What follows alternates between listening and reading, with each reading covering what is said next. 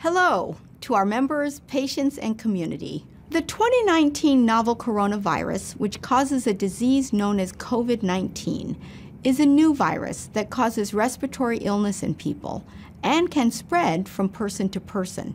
People infected with COVID-19 usually exhibit symptoms similar to that of a cold or the flu, such as a fever, cough, or shortness of breath. The novel coronavirus can also attach to the lungs, which can cause symptoms of a respiratory tract illness like pneumonia, including shortness of breath or difficulty breathing.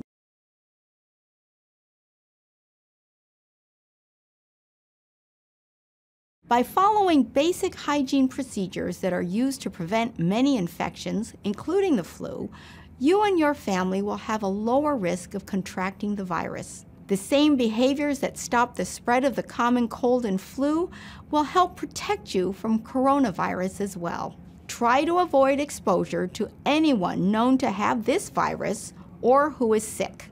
Wash your hands frequently with soap and water for at least 20 seconds. That's 2 rounds of the Happy Birthday song. Alcohol hand sanitizers are also very effective. Avoid touching your eyes, nose, or mouth with unwashed hands.